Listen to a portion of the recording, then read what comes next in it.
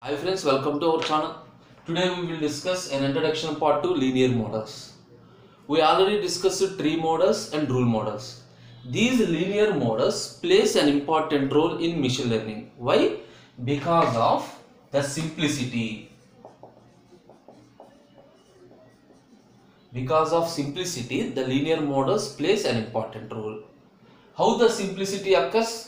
So some manifestations, that is some points for occurring of simplicity are linear models are parametric. The first one is linear models are parametric. Parametric means the linear models have a fixed form.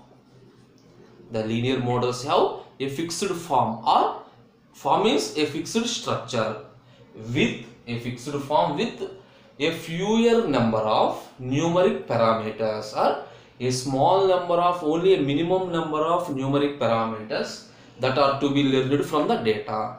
That is, from the given data we are learning only a small number of numeric parameters and it is of fixed structure. Compared to tree models and rule models, the structure is not fixed in advance. Rule models and tree models, the structure is not fixed. Depending on the variations, that is depending on the input, the structure changes. But the linear models, the structure is fixed. This is the one point for the simplicity.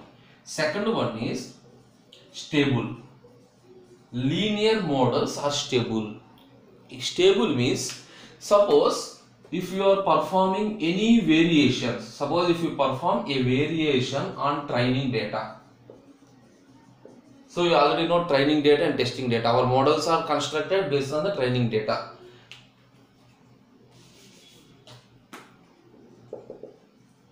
Training data. If you perform any variations in the training data, it does not have any impact. It does not have an impact on the learning model.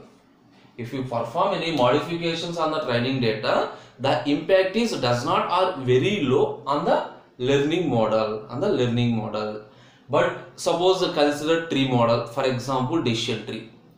If you modify anything in the training data, the complete structure will change. Because for example, if you are making a split at the root, based on the split the entire tree changed.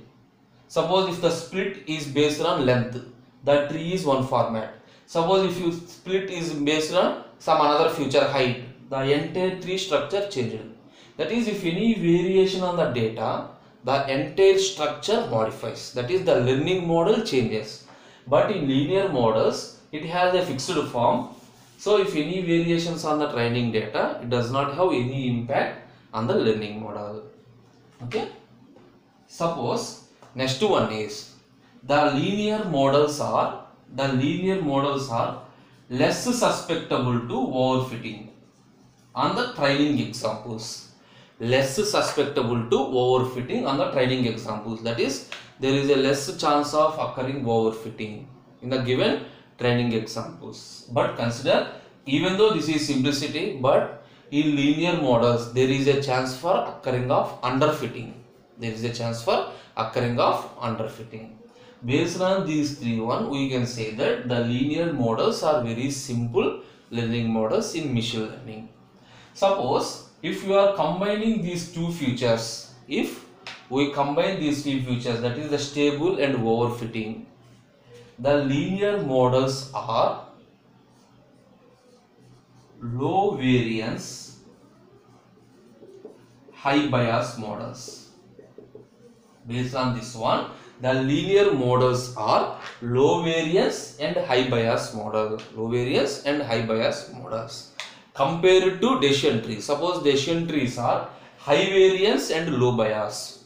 What is the advantage of this high biasing? Advantage of this high biasing is the overfitting is eliminated. That is, there is no chance of overfitting if you are using high biased data.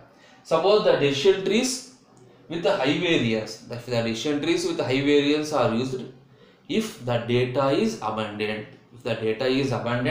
We are using decision trees. That is, The simple point is the linear models with low variance and high bias is used.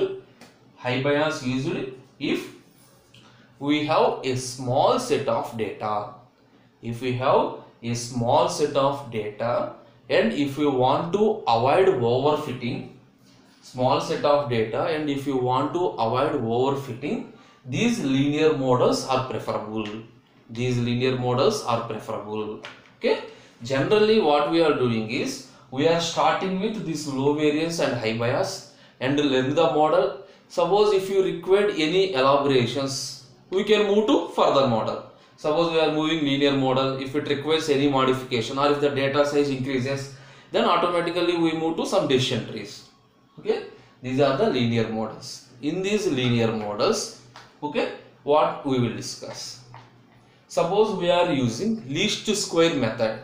We are using least square method to learn linear models for regression and classification. Linear models for regression and classification. Next one, perception. Next one, perception. Next to converting these models into, that is a classification and regression, into probabilistic estimations. Okay. Next to kernel level functions. All these are discussed in the later sessions. Okay. This is the introduction part to linear models. Now the next continuation topic is the least square method, which is a linear model for learning, which is by using least square method to learn linear models for classification and regression. Thank you. Next we will move to least square method.